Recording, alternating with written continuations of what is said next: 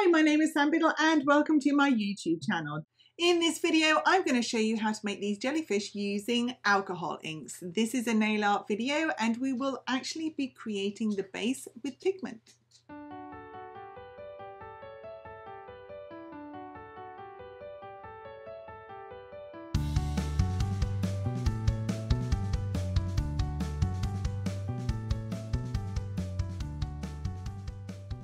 So we're going to create a base layer using gel polish. I am just putting 2 coats of gel polish. I'll cure in between each layer.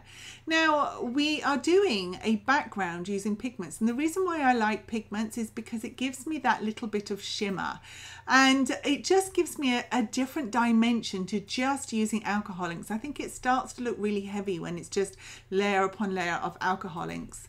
These are pigments from Be Creative. You've got the Brights pigment, which is this beautiful dark blue, and then you've got the pretty pigments as well. So choose the right pigment collection that suits the design you're doing. So obviously if you're doing pink flowers, choose a pink background. It's as easy as that. So I have left a white center, and the reason for this is because if I start putting the jellyfish over the top of the blue background, everything's going to start looking very, very blue, and I want that white center so that my jellyfish pops, and it also looks like there is a light source coming from behind the jellyfish. I created a video which goes through the best type of top coats that you could use for alcohol ink nail art, and I shall link that up in the video in the top right hand corner for you right now. Now I'm using a top and base. This is a base coat that leaves a sticky layer, and obviously I will wipe the sticky layer off when I am done. I'm also using my favorite inks of the moment, which are Chroma inks from Chroma Ink Nail. These are a watercolor kind of ink, although they're alcohol inks, and you do need isopropyl alcohol to use them. Now obviously I have chosen the colors that I want. I'm going to use a purple, a pink, and this beautiful blue, and then I will also be using a clear and a white as well. Top tip, you can get these little brushes that you can fill with isopropyl alcohol if you want a quick and speedy application method. I mean, you can just use a dish with isopropyl alcohol as well and just dip your brush in it, but these brushes are specifically to save the absolutely pristine brushes that you obviously have in your containers, right? So we are going to create the background. Now this is the deep blue ocean, and what we're going to do is create this jellyfish in reverse. So I'm not creating the jellyfish out of the blue. What I want to do is have this almost transparent effect of a jellyfish, and I'm using the background ink. Can you see I've just sort of left it to dry so that I've got the outline of the jellyfish. I don't want to start putting the dark blue inside my jellyfish, otherwise I'm going to not get that white from the background. Now I'm using that beautiful purple. I absolutely adore this purple, just to add dimension to the top of the dome of the jellyfish. You can see how it's just blooming out here with a little bit of alcohol, and then I'm going to use it on the tendrils as well. I've got on my brush a combination of alcohol and a little bit of vegetable glycerine. In one of my videos, I think if you watch the fish video on alcohol inks, I talk about the recipe: 500 mils of isopropyl alcohol and 5 drops of vegetable glycerine. And what that does is it helps blend your alcohol inks. Don't use too much glycerine, otherwise you won't be able to dry the ink and you won't be able to put top coat over the top of it. So play around with that combination, but it works really differently to just using pure alcohol. If you just start putting pure alcohol on there, what it will do is it will bloom the ink and it will bleach it. You'll look like little dots. You'll see. I'll do it in a minute. Now this is so cool. Chroma Ink Nails have a clear ink. They also have a white ink as well. Now the white ink is fantastic if you just want to get highlights, and it works really well over the black base coat, you know, a black base polish. But if I use the clear, I actually get a different effect than if I was to use that blending solution recipe I told you about, or just plain alcohol.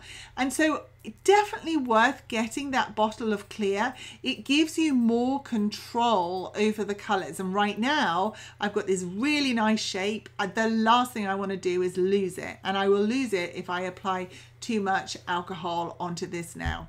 And obviously with a client, you don't want your isopropyl alcohol to go all over the place, because it will just end up seeping down into the sidewalls of the nail. Now this is a relatively quick design. You can actually get this done in no time at all. And I tend to fiddle. I shouldn't, because you can see at the beginning, first 3 minutes of this video, I had this jellyfish down. But of course I'm going in and I'm adding a bit more shadow, which is the wonderful thing about about the inks, and of course isopropyl alcohol, because I can just use that to change it. So I think that we're pretty much done. What we're going to do is we're going to add some highlights and some accents. We're going to do that after we've added the top coat. But if I've got a little bit of isopropyl alcohol on my brush like I have now, you can see I'm just creating highlights. So instead of adding white, which I don't want to do, I've got a little bit of isopropyl alcohol and I'm dragging through the ink, and I'm getting that beautiful swirl on the tendrils. You can do this with ribbon as well. It's just fantastic. So I think we're pretty much done. What I'm going to do now is top coat this. Now I am using a top coat that has no sticky layer. This is a top coat that has no inhibition layer. That is because I'm finished now. I don't want to apply any more ink to my design.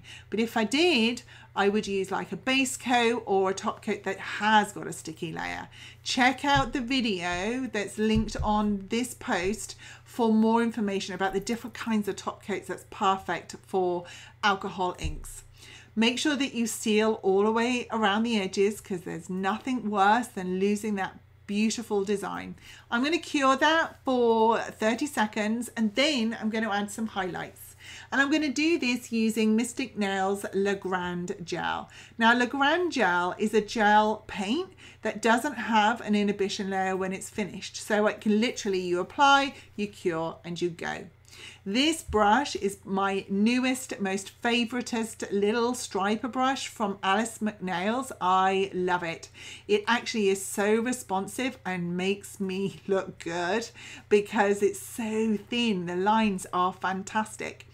So this Le Grand Gel, once I've cured this, I don't need to do anything with it. I don't need to apply top coat. It has this beautiful soft shine to it. It's almost like a satin, and it's great for any kind of outlining, highlighting, or just regular old nail art. I actually do my portraits using Le Grand Gel. Once this is done, I'm literally just going to add a little bit of highlights to all of these jellyfish tendrils and a tiny highlight around the edge of the top part of the jellyfish. I don't know what that's called. I should maybe have looked that up before. But once that's done, I'm going to cure this again for 30 seconds. And then what we're going to do is we're going to come in using 3D Bubble Gel. This is also from Mystic Nails. This is also my newest, most favorite toy, because what it does is it gives me an almost 3D glass effect, and we're going to create bubbles with it. And it's so nice to do it on a client's nail. So if you were doing leaves, you can have the little dewdrops on the leaves. And then of course an underwater theme like this would be brilliant. This 3D Bubble Gel is like a paint that has no pigment in at all. It is just completely transparent. Top tip, you can use this if you are applying gemstones or Swarovski crystals. And of course this design wouldn't go amiss with a little crystal here and there if you so were inclined. But definitely try this 3D Bubble Gel. I definitely recommend it because there's so many cool things you can do with it. That is pretty much it. I am going to let you enjoy the rest of this video. Probably will carry on talking till the end anyway. I would love to see your results on social media. Please don't forget to tag me. And if you've enjoyed this video, leave a comment. Make sure you subscribe, click the bell, and all of those other wonderful things that they tell you to do on YouTube. I shall see you all guys online.